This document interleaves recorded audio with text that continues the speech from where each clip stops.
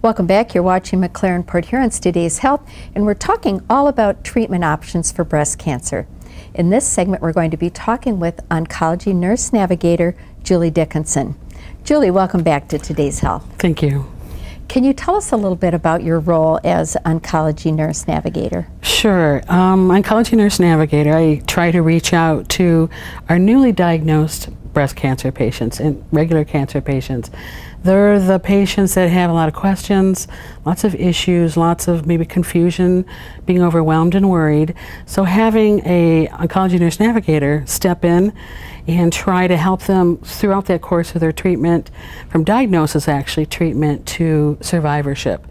So I can be there from the diagnosis all the way through, as long as I can educate them and give them resources. But I also want to make sure they don't have barriers to their care. I want to make sure that the reason they're not getting treatment or they're not showing up for missing treatments is because of financial issues or insurance issues or transportation support in the home, those type of things. So I want to help remove some of those barriers too.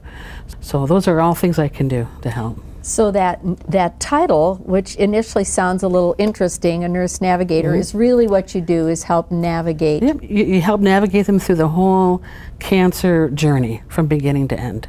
Yes. Can you give me a couple examples of things you might do to be helpful to patients?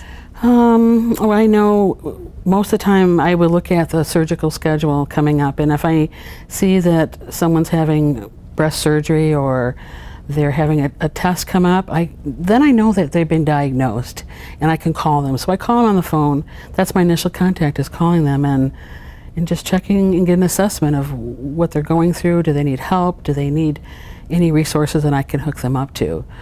I mean, a lot of times they may need Meals on Wheels, or they need a social work referral, or need to see a financial counselor because of insurances. So there's a lot of different ways I can help them. And people might not even know exactly what they need and what they don't know. Is that true? Yeah, a lot of people, for one thing, a lot of people just overwhelmed. They just sit there for, it could be weeks, and not even be mobile until someone calls and says, okay, let's get on. What's your next step? What's your next plan? They really haven't even thought that far ahead sometimes. So I would say 100% of the time I would call patients at home and they say, I don't know, I'm doing fine, I don't have any questions, but they do. They always end up asking questions, and sometimes I don't know the answer, but I'll go find out for them. So they don't know what they don't know until somebody asks them. So. Well, sure, like you said, you're overwhelmed, and it's all brand new. It's like anything else, that you're brand new, so you don't know everything that you need to be thinking of. There's lab work, there are workup, there's x-rays, there's scans, treatments, the side effects of treatments, how long they're going to be in treatment. Those are all things they don't even know to ask some of those questions. But you know, you're just a great resource. Yeah, then. Yes, and I'm available. So they can call you, or you call them, either one. Either way, even though I do reach out to the new diagnosed cancer patients, anyone can call. That's just a way for me to get out there and kind of get to those patients who are in the acute phase of the diagnosis. But I get phone calls for all sorts of reasons all the time, and I'm glad to answer them or glad to help. So, and I have a lot of resources around me to help now. You know, with radiation oncology, medical oncology being in our same building, we have, you know, financial counselor, social work. I mean, you have access to all those professionals too. Great. Yep.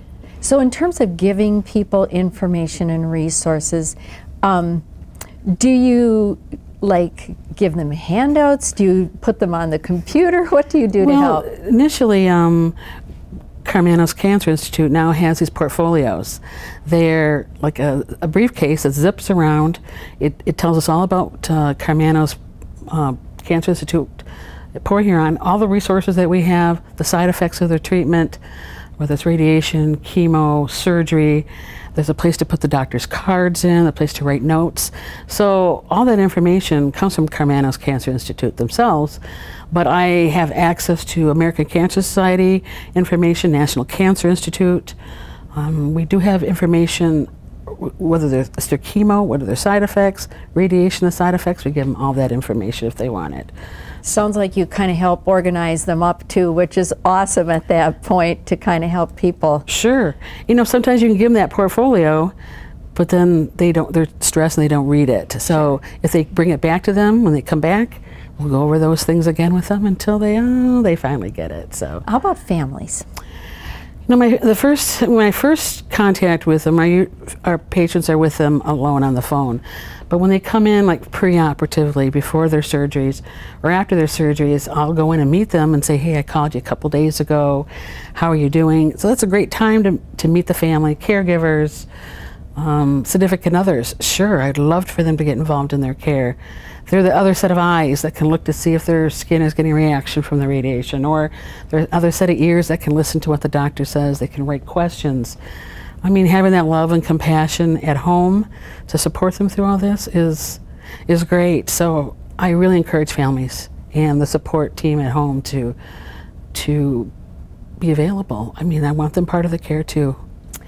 Thank you. This is great. I'm sure patients and families feel very reassured having you. Thank you for joining us. Yeah, thank you for having me. And thank you for watching our program today. If you have any questions about anything we've talked about, or you want a copy of this program, you'd like a physician referral, please call us at Health Access. That's 1-800-228-1484. Or you can always watch this program or other Today's Health programs on our website, and that's mclaren.org/PHTH. It's also a great resource for reliable health information. We hope you join us again next week for Today's Health. Today's Health is brought to you by McLaren Port Huron.